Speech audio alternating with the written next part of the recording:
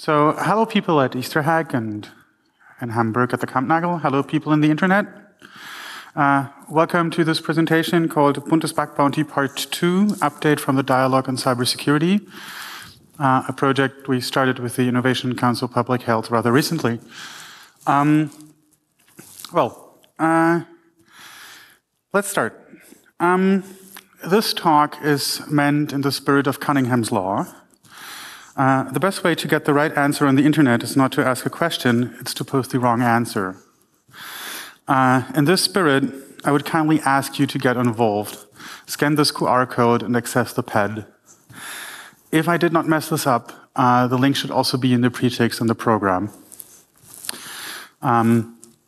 Because we're trying to learn things and make people talk to each other, which usually don't talk to each other.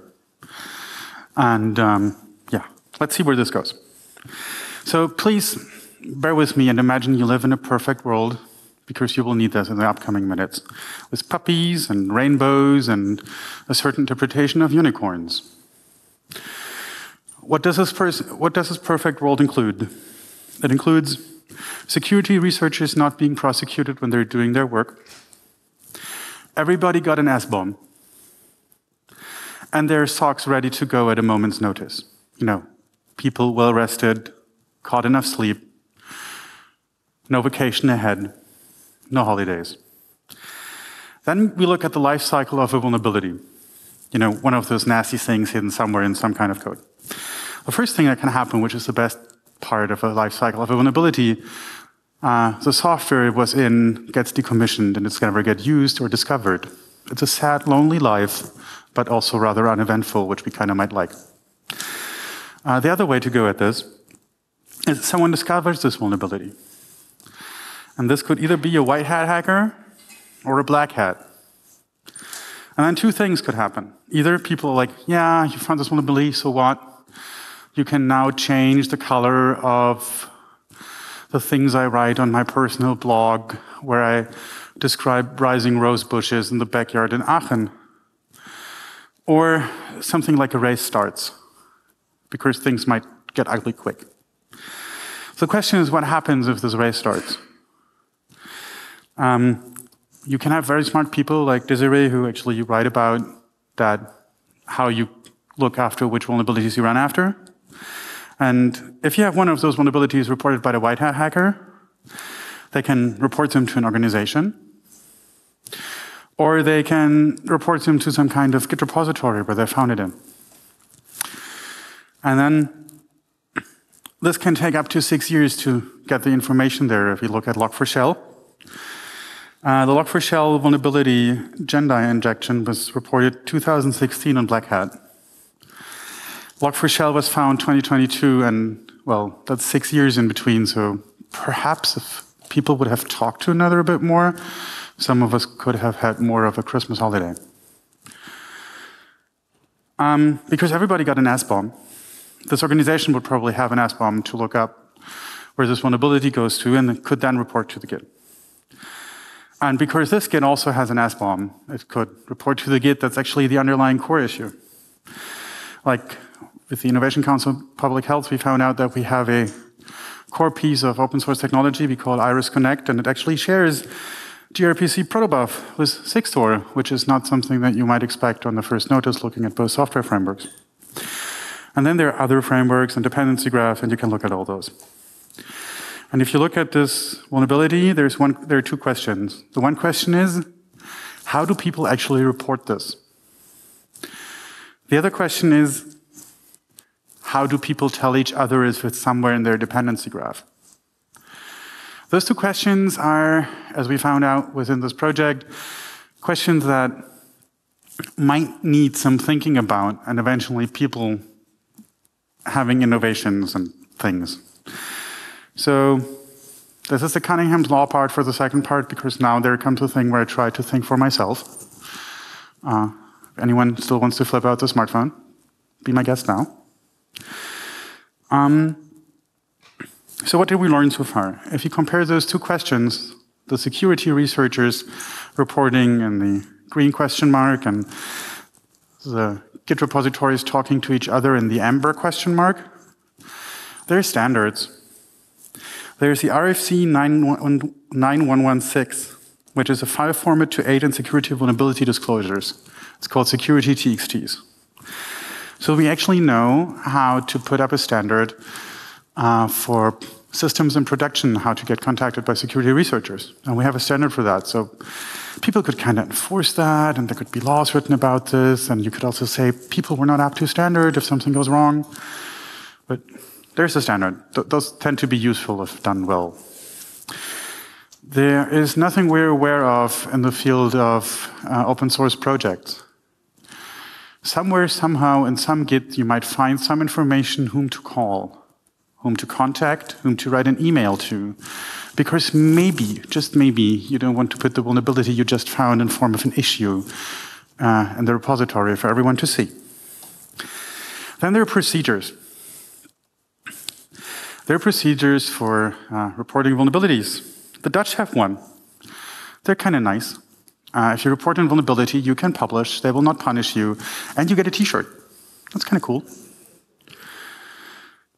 Then there's the third Bund, which published a new guideline for coordinated vulnerability disclosures on the 1st of December this year. People took it for a spin, and it took months to actually close public health information leaking to the public due to a appointment scheduling system that was having an open API somewhere on the internet. So you could see who would go and where and see which doctor. So maybe there's work to do. Also about the procedures, there are procedures in place to contact open source frameworks like EU-FOSSA. EU-FOSSA is a rather successful European Union project that allowed for 309 reported bugs, 130 valid vulnerabilities, and 11 critical high-severity bugs to be discovered. Who in this room used PuTTY? Ever? Okay. Who of you didn't use PuTTY in the last 20 years? Okay. All of the rest of you actually used a highly vulnerable program that allowed for remote code execution on the service you accessed. So sometimes it's the tiny pieces that make the problem. And it seems to be rather widespread. Yeah, what next do we have? We have legal frameworks, and now it gets funny. So when we come to legal frameworks, when it comes to reporting vulnerabilities, there is a legal situation on the German federal level. It's called the Hackerparagraph. The CCC has a rather valid position on this. Can we please put it away? But it's still there. Discussions are to be had. And unfortunately, the Constitutional Court didn't help this time. So we might try to get more creative. Then there is a discussion on the European level. THS was there last, November, and talked about how it would be helpful if the European Union might try to help to basically drain the market on trading on security vulnerabilities, because trading on securities might get wrong if, it's not Bitcoin and stuff, right? Then there's the OECD, which has a surprising progressive view in that. They take more of an economic view on the damages done, and they badly encourage vulnerability treatment. Then there is a United Nations, as Khaleesi mentioned yesterday, and also was so kind to point out last month at the Netzpolitischen Abend. There is the UN Cybercrime Treaty in the making, and it seems to be a Hackerparagraph on steroids. So if anyone feels like doing international politics, please help the woman. And things might look a bit better because actually the US seems to have understood on some level that this might be a bad thing, and there is now an executive order on the prohibition on use by the United States government of commercial spyware. Somehow people might eventually somewhere learn something from Pegasus. But this is going to be an evolving space in the next course of the year, and we're trying to maybe put a dent in the discussion. Then there are legal frameworks when it comes to making Git repositories talk to each other. The European Union is working on something that they call the EU Cyber Resilience Act, which is a rather interesting thing to put things forward. They basically imply that if you use open source software, when you have a commercial use for your software, that means that either someone gives you money or you harvest their data by using your programs to then sell those data to someone else for money. You're liable if there's something wrong with the open source software. So eventually this at least establishes some kind of liability between people running active systems using open source software and the open source software itself, which, this is explicitly relevant, they don't hold the people making the code liable, they hold the people liable who are using it. So there is a first step forward. Then there's the question, are there institutions who do preventative work, like to prevent vulnerabilities to happen? There's the OpenSSF, funded by companies from the US, funded with 150 million euros for 2 years, trying to run bug resilience programs and building on the whole discussion. And in Germany, we have the Sovereign Tech Fund, who actually has not only 10 million to foster the health of open source software, but also in addition, to the best of my understanding, a 1.5 million funded bug resilience program in a starting phase. So Europe might be a bit late to the party, but apparently there's public funding in it, which the people in the US don't have. But things are slightly moving forward. And if you look at this, the last question that remains is, do we have actually institutions who do reactive work? And there's few and far between. There's the OpenSSF, who discuss building a FOSS SOC, where they want to build a SOC for open source software. There are the Apache and the Linux Foundation actually have reporting processes for software stacks that they maintain and take care about and deem relevant. Well, that was tried to be used in the Log4Shell incident. Those, well, I see processes leave things to be desired. Yeah, so that's what we learned so far in the first half of the year of this one-year dialogue. And we're trying to look at all this and not get, well, insane. And we thought that we will propose solutions that will allow people to talk to each other. And that's the current state of the discussion that will be coming next. So if you look at the solution to how can we get this stuff done, if you start with a security researcher, they would like to have a single reporting entity. Because an example, if you look at the CVD process of the BSI, we're in the situation that the BSI did not talk to the data protection agencies because the data protection agencies are actually capable to put a fine on a company. So to open the CVD process and to have companies voluntarily have a discussion with the BSI about security vulnerabilities, they tend to not report the companies to other agencies which might enforce fines on them to actually make them play along. It's a discussion to have had if we wanted to go this way. This reporting entity could also give out a crypto token to the people who made the submission. If so, people tend to have the discussion if there should be some kind of a custodian involved. This puts up lawyers who actually by law are holding certain privileges when it comes to the communication of their clients, and they could act as intermediaries. I'm interested to see where this goes. And then this reporting entity also has to put the report somewhere, right? So, for example, to the BSI, which then can give it to the institution that's actually in charge of taking care of the issue.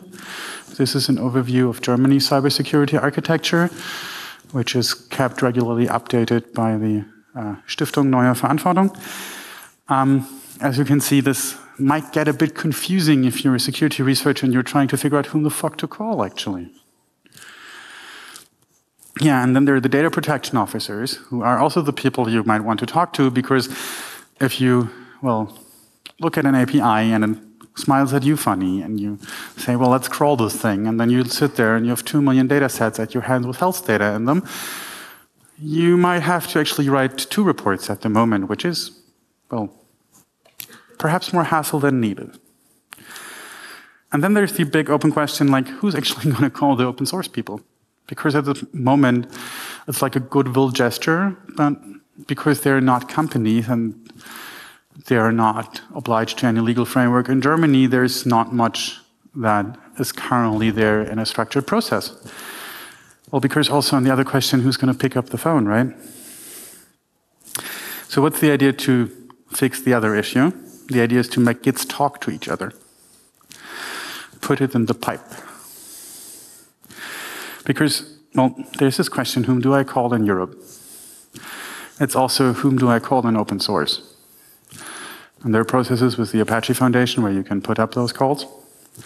And now the idea is we call it Giturity, hoping that someone's coming along who's better at naming things than we are, as a mashup of Gits and security. And we suggest a solution that speed is not perfection, which would help more because at this point, still 20% of the Log4j frameworks used to this day and repos being addressed still have the Log4Shell vulnerability, but apparently nothing's burning at the moment. So what is the idea of Giturity? You take the concept of a security TXT, you try to build a standard which might only take 6 to 7 years because then perhaps people might see why this might be relevant. You combine this with Git repositories.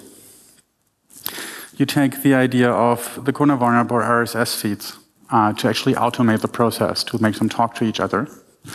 There is a lot of work being done for automation. There are robot TXTs which already show that this can be done, where your websites talk to Google crawlers. And then the question, what are the things we miss, like an X factor, to get to a successful concept? And is that OSPOs and foundations adapting open source frameworks? What do you think will help for open source projects to either talk to each other or make them reachable for security researchers? Yeah, that would be great if you could talk to us. We're kind of going on tour with this. You can meet us at several things, like the Hacker in Peril, the NPA, the FOSS Backstage, the EtherHack. Next month, Bianca Kastel and Sabine Griebsch are going to be at the BSI IT Sicherheitskongress. People submitted papers to the troopers. There's going to be a camp this August. And if you have suggestions where we should go, please let us know. We might try to put in a CFP. And also, we put up an online series, and I missed to translate this slide. So every third Tuesday in the month, there is an online meeting. Last month, we had the Log4j team and the OpenSSF, represented by Christian and Brian there, to talk about how they saw Log4Shell and what consequences they draw from it. On the 18th of April, we will have the BSI cert, and now this is today's announcement, which caused me being late. We will have the data protection officer of Berlin take part in this discussion and talk about how they handle their processes to actually make reports on vulnerabilities or data breaches. In May, Katie Missouri from Lotus Security will hopefully explain to us what not to do when setting up bug bounties, because they, as the title of this project, Buntes Bug Bounty suggests, were our first glimpse at saying, like, we could build an intermediary solution, like if I put out a bug bounty and tell you to hack me, then perhaps the German government might be less inclined to come after you with a Hackerparagraph. Then in June, there will be a talk about the, general legal situation of security researchers in Germany. By Dr. Vogelgesang, we hope to get her or someone else from the SEC4 research team, which put out a remarkable paper. Then for July, we're looking for community recommendations. Is there someone we should invite? Is there someone who might have a contribution to be made?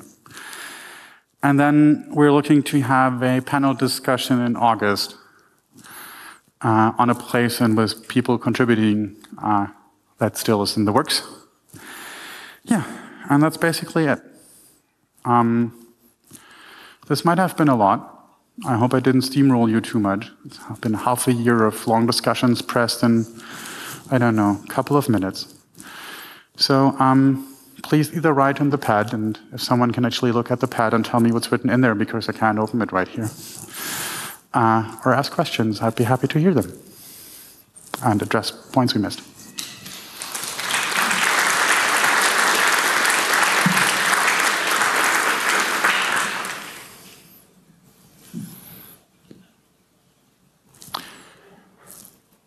Okay.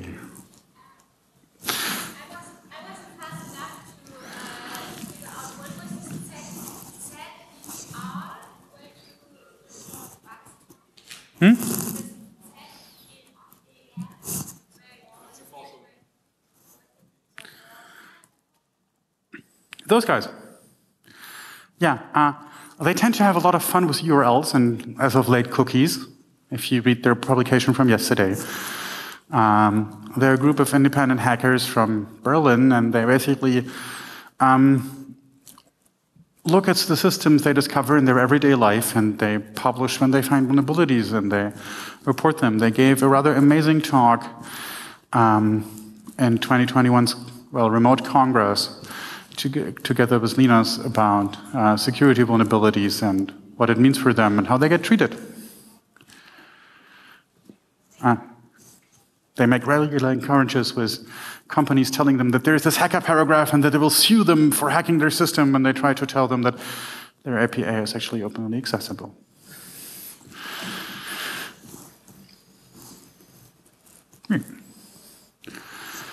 Did anyone see any typos? Oh, we get those a lot. Did I butcher any pronunciation?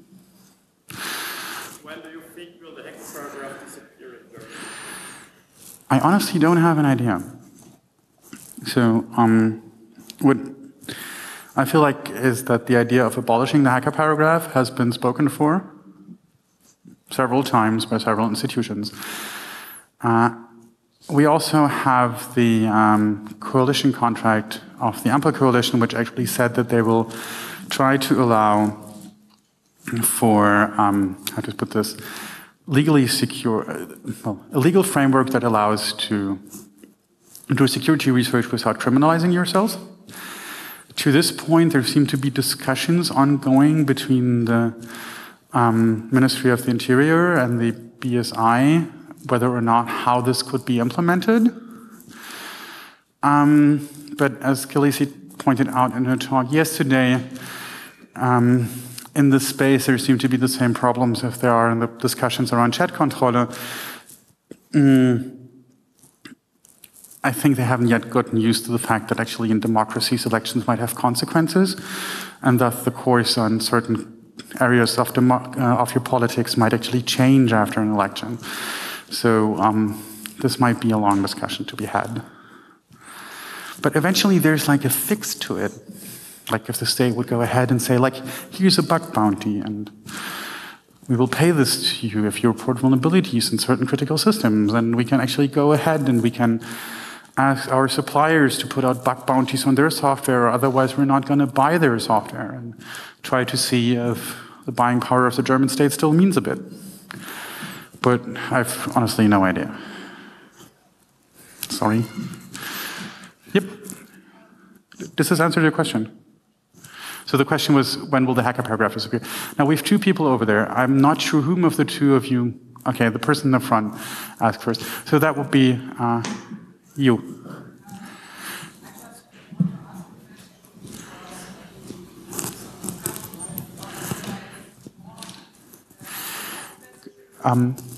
Pardon me. Could you try to get a microphone or speak up a bit? I have slight troubles understanding you.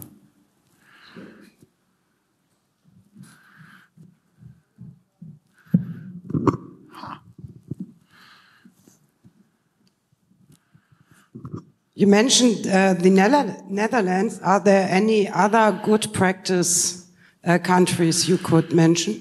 There are quite a few. We're trying to work up a comparative review of the implication of, I think it's EU regulation 2013 something. can put it in the slides if I upload the presentation, that show for good practices. And I think that there is a huge discussion to be had to learn from each other. What I find remarkable is that the Netherlands actually also have a hacker camp like us with the SHA. And there the government actually reaches out to the community and gives out prizes for the best reportings being made. So I feel like there's a lot to learn. Yeah.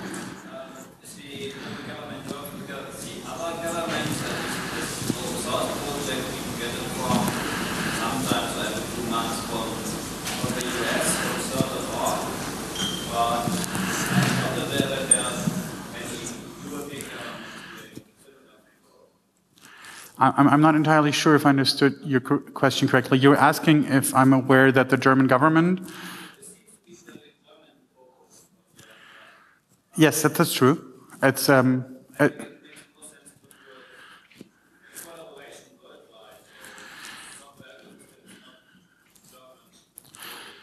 I completely agree. A worldwide solution might be nice. Security TXT as a standard, hopefully in an IEEE format, might be a step towards that. I do kind of have a similar stance on this, like on climate change, or the climate catastrophe. I would kind of like to start at home. And we're in the situation that the US do have reporting processes, which, due to my personal understanding, not meet the requirements I would like to see, because a US intelligence agency actually have the right to use vulnerabilities that are disclosed to them for their own use. I feel like it might be a good idea to actually, I talked about this at Hacking in Parallel for a longer point, to have a anonymous or pseudonymous, low threshold, not making you a criminal, ethical way to report vulnerabilities. And eventually Germany could step in there and say that if you report your vulnerabilities to us, we will set up a process that will ensure that those vulnerabilities are not used by intelligence agencies. And if that's done correct, this actually could be used internationally.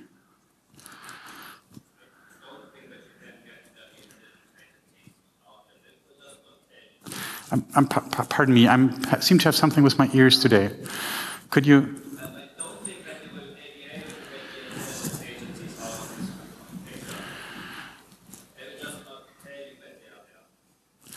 I'm fully aware of the fact that intelligence agencies, so the comment was that I will not be able to take intelligence agencies out of the picture, which I completely agree with. I'm quite certain that they're closer to me at this moment than my laptop. Which is a lie because my phone is over there, I'm sorry. They're as close to me as my laptop. Sorry for that.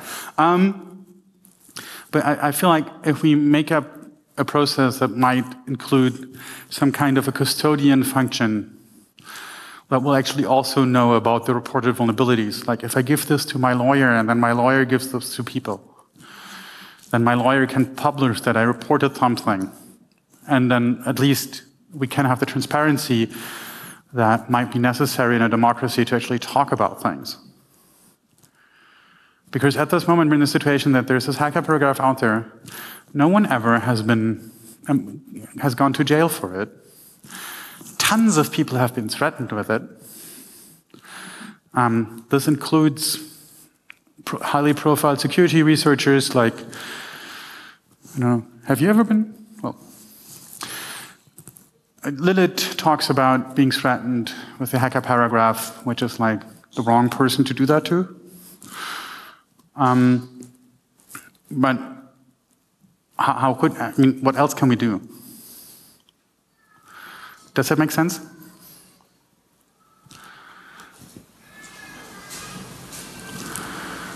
Okay.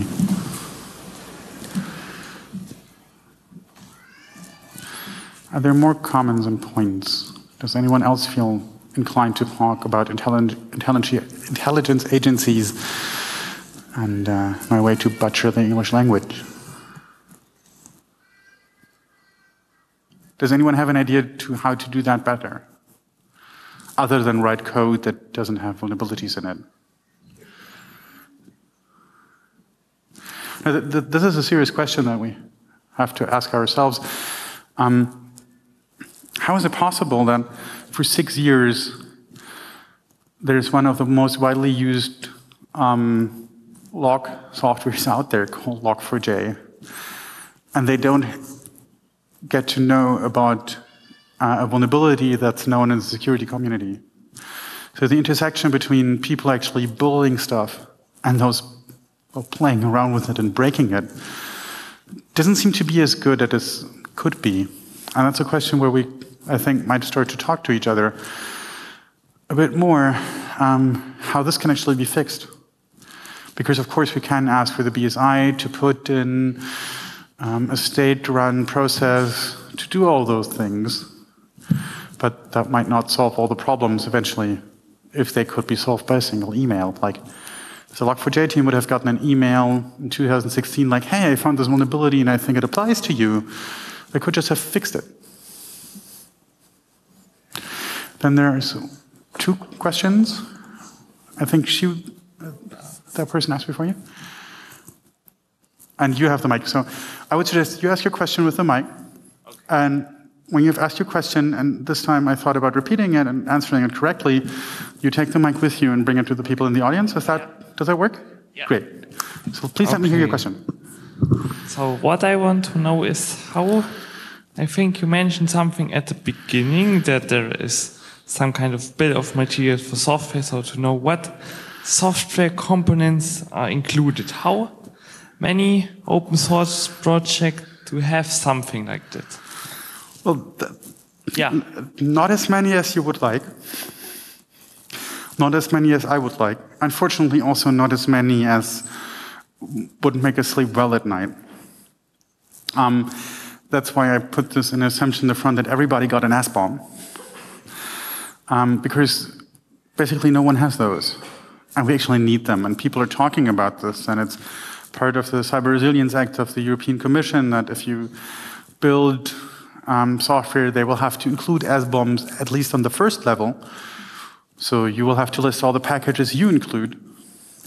But setting up SBOMs is still an open question.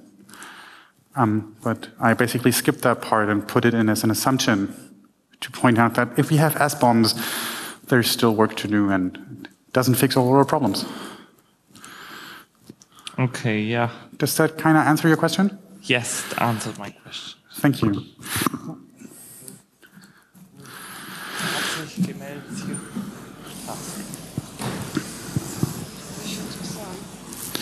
I'm not sure if it's good to say it now, but and I'm not sure if it's.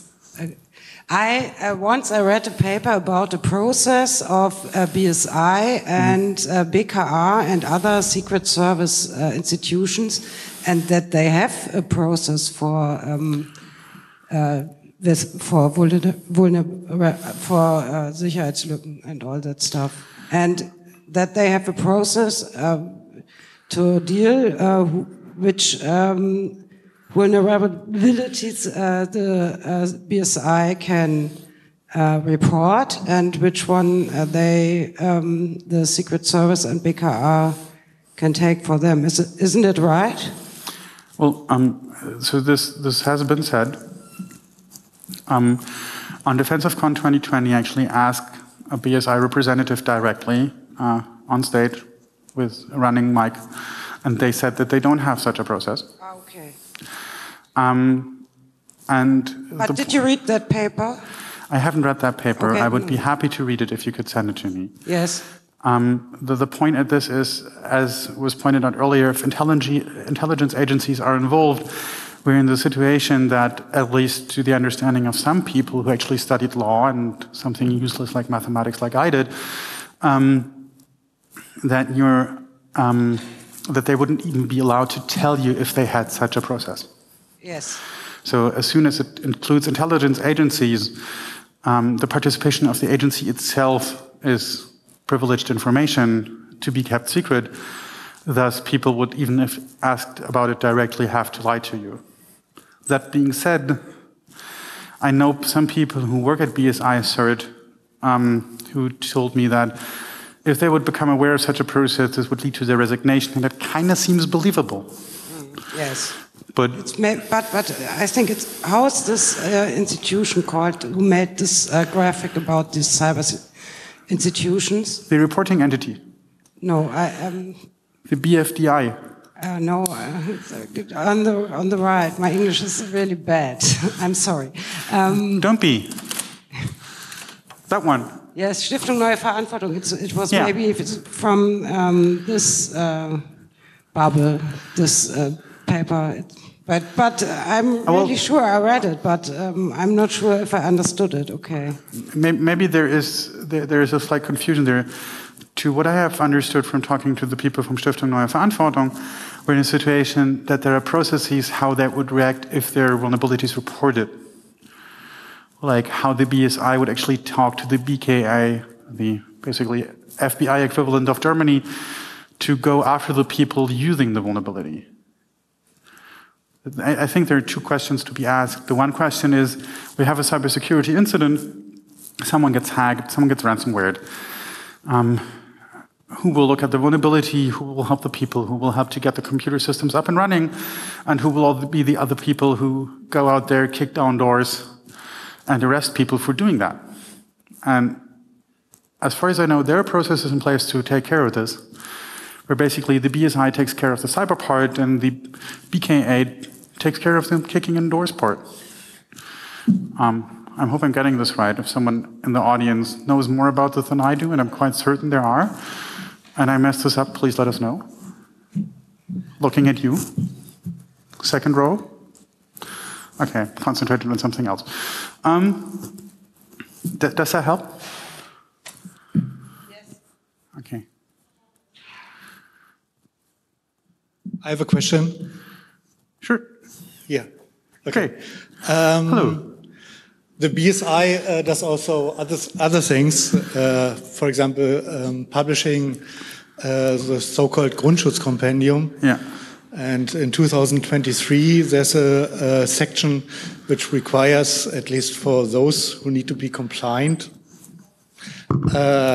which are public institutions, Yes. mostly, to have a vulnerability scanner. So this partly, at least, sparks the hope that that people will get vulnerabilities and kind of an idea which is what is running on their premises. So it's a little bit like SBOM, but not really. Well, it's basically looking at it from the outside, right? Say it again, please. It's like looking at the running program from the outside. No. Basically, with a vulnerability scanner, you can do authenticated scans, and this. Okay. And this basically is supposed to do a software inventory.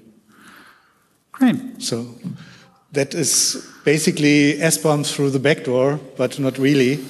Mm-hmm. For everybody who's, I don't know really how good the project is, but there's an OWASP project which is called Cyclone DX, which is supposed to provide SBOM information. Okay. It's open source. Nice.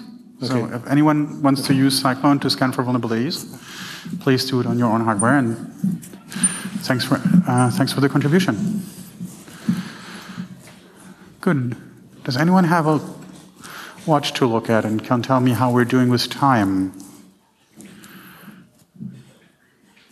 Still time left, or are we more or less done? Does anyone want to discuss things? Because there will be a workshop after where we can perhaps more productively discuss this without a camera and people from the internet watching us and me standing in front of you and not seeing half of you because there are light in my eyes. And okay, so it's 15 minutes, so there's another 5 minutes you will have me standing here and beg you to ask questions, so don't feel embarrassed.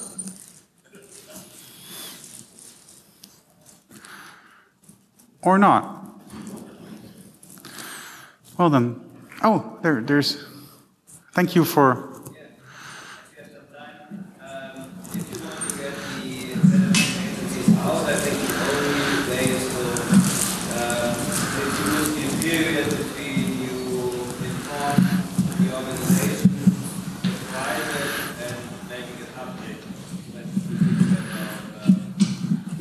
Well, organizations were formed privately about some security bugs. I'm pretty sure that at least one of them will work together with some. It's very likely that some of them work together with I'm quite certain they're doing that. There are laws in the books who enforce them to. And at least the head of this, I think it's division in English, of the who is in charge of cybersecurity of the Ministry of the Interior is also under the impression that he can buy zero-day exploits on an open market if the price is right with an exclusive right to use it. So I'm quite certain there are not only those who are enforced by law, but those who are just actually taking regular business with federal governments at this point, because in Germany we do have a Staatstrojaner where federal agencies are supported to hack back and spy on people. So I'm quite certain that's the case. Okay. Am I correct in not seeing any hand? If so, please wave more vigorously so I can see the movement. Okay, if that's not the case, thanks for all your time.